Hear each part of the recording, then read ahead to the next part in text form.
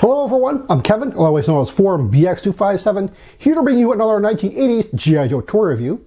And today I'll be taking a look at the G.I. Joe's anti-aircraft soldier, the 1989 Backblast. Backblast makes his first comic book appearance in the Old Marvel comic run of G.I. Joe in issue number 92, and makes his first animated appearance in the 1989 Deke animated 5-part miniseries Operation Dragonfire in Part 5. Now, I might as well get this out of the way before the comment section gets clogged, but yes, Backblast is one of those code names that sounds like you don't want to stand behind them during chilly night. First, let's take a look at Backblast accessories, starting with his triple missile launching system. As you can see, I have him holding it a little bit awkwardly, but there is a reason for that, and in a bit I'll show you different ways that he can actually hold it. But taking a look at it,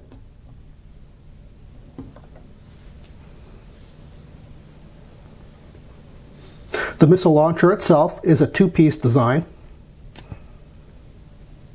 The main electronics and holding portion is right here.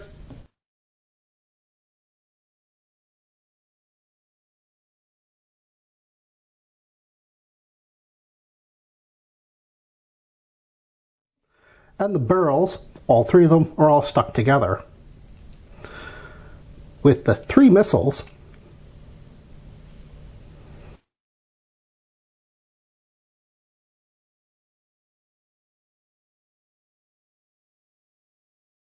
next he has a monocular, a great little device for sighting in his missile launcher. It's very much like the 1984 Thunder's monocular, but it's a different sculpt altogether.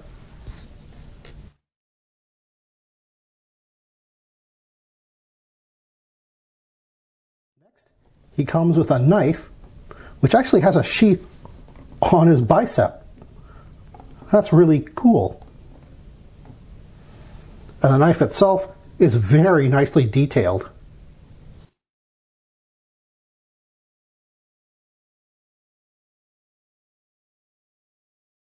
Finally, he comes with a bandolier, basically a bullet belt. Why he actually comes with this, I have no idea, as he does not come with any type of machine gun. This is the type of belt which I would actually give to the 1988 Armadillo, the Rolling Thunder driver, as he is pictured with a bullet belt, but he doesn't actually come with one. So this is a great way of actually giving him that extra detail. And you're not really missing anything by taking it away from Backblast.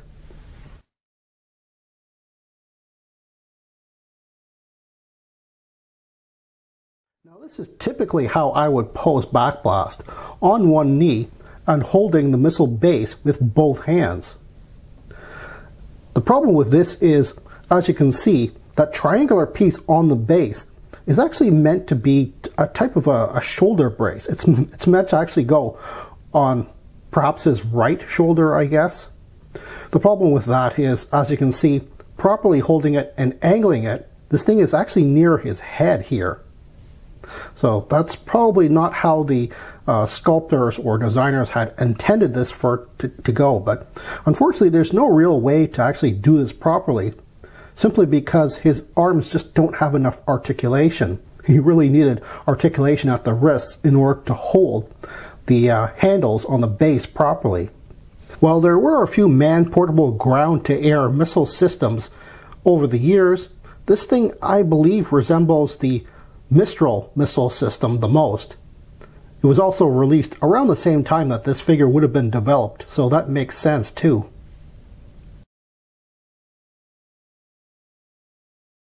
Overall, I really like the way Backblast looks, especially just as a single action figure without his accessories.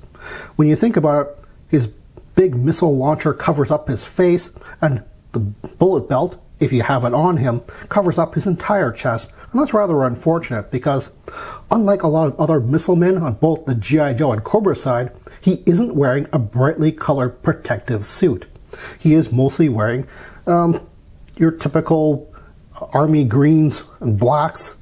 Starting at the top, He has a helmet which has netting over it. That's meant for like camouflage. Basically, you're supposed to stick leaves and stuff like that onto your helmet. It's kind of old school considering this guy was released in 1989. You would think that it would be the more updated fabric with slits on it. But whatever.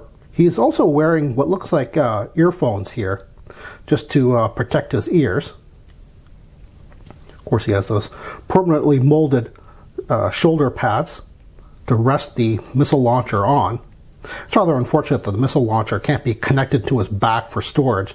He always has to be either holding it or just having it down by his side when he's not holding it in his hands. Of course, you have that big Go Army symbol on his tank top here. Very interesting. I think, I'm not sure if the Go Army was really the recruitment slogan. It was back in '89. It was definitely part of the Go Army Beat Navy Army football rivalry. I guess nowadays this would be GoArmy.com.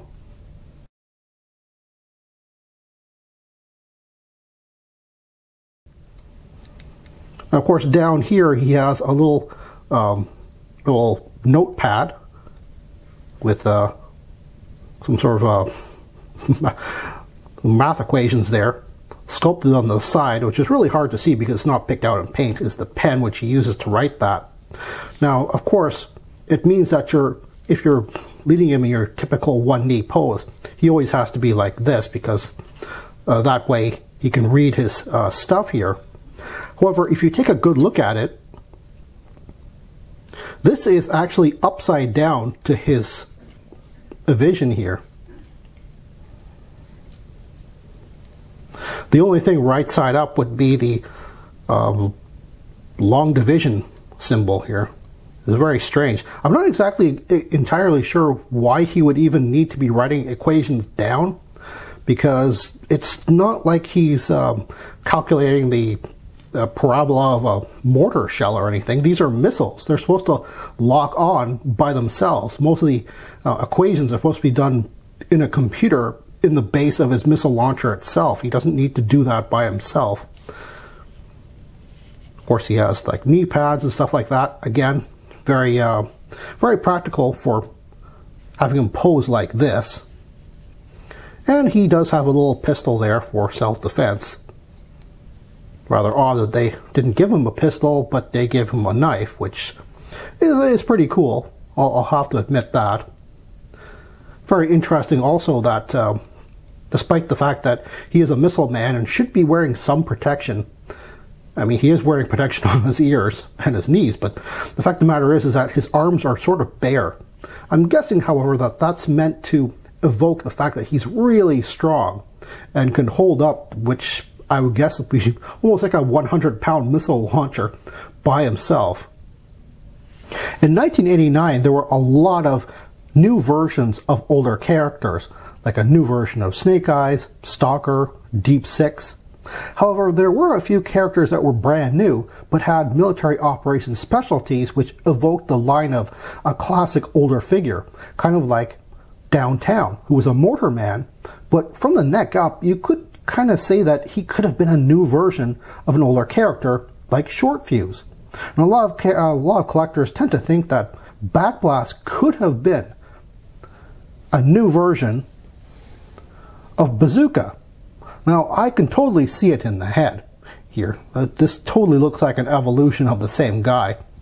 And of course, he has some special stuff on his chest there. In this case, it's more of a sports jersey, and this guy is wearing more of a army recruitment type of deal here. But other than that, they could totally have been a new version of Bazooka. What do you guys think? The G.I. Joe line had a lot of missile men. However, it isn't until we get 7 years into the line that we get our first anti-aircraft specialist. Most of the missile men in the G.I. Joe line are anti-armor.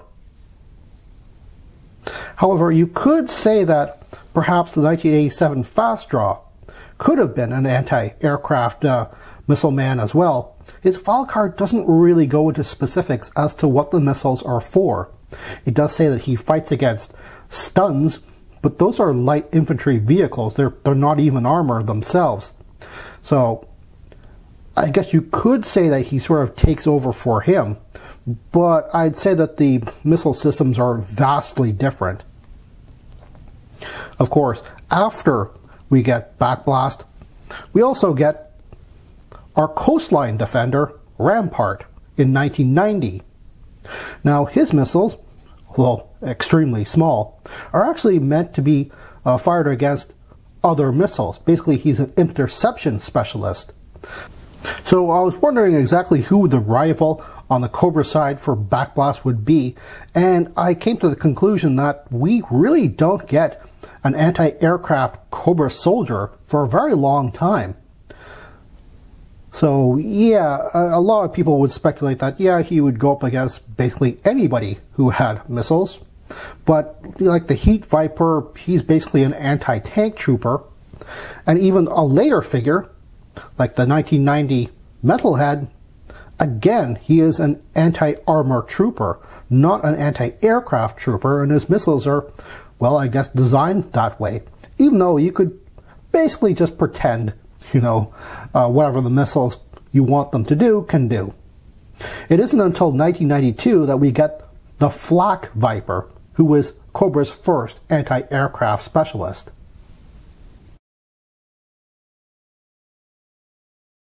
If you're looking for a Backblast on the aftermarket, I do have to say that he isn't one of the cheapest figures to find, especially in the 1989 range, but he isn't the most expensive either.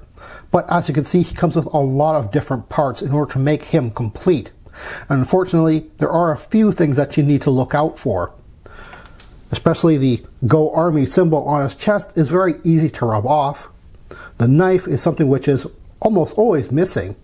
And unfortunately, the base for the missile launcher is something which breaks very easily. The parts which hold the tubes on are easy to crack off, and so are both the handles and even this triangular piece on the back here. There are things that you always have to look out for. I would even go so far as to say that if you find one which has maybe stress marks on the barrels, barrel holders I should say, that you should probably steer clear of it because those will eventually break. Try to find one which is in very good condition. But like I said, it's sort of a medium value type of figure on the aftermarket so far, so there are actually quite a few of these on the aftermarket, and it shouldn't be that hard to piece one together if you need to.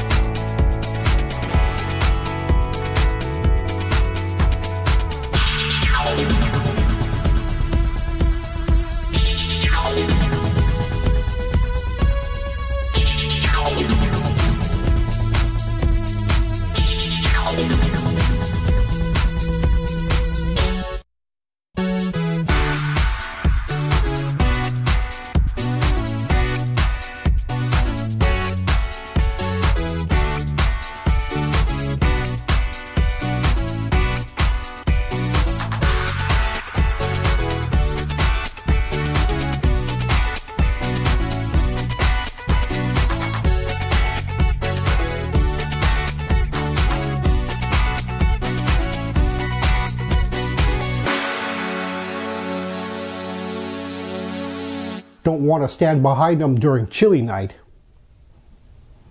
What I'm trying to imply is that he farts. Overall, I really like the way Backblast There's actually nothing in his file card to suggest Well, that's all the time I have right now. Please check out my Facebook page for more information and behind-the-scenes photos for these reviews. Thank you for watching this video, and stay tuned for next time to see another 1980s G.I. Joe toy review. See you then.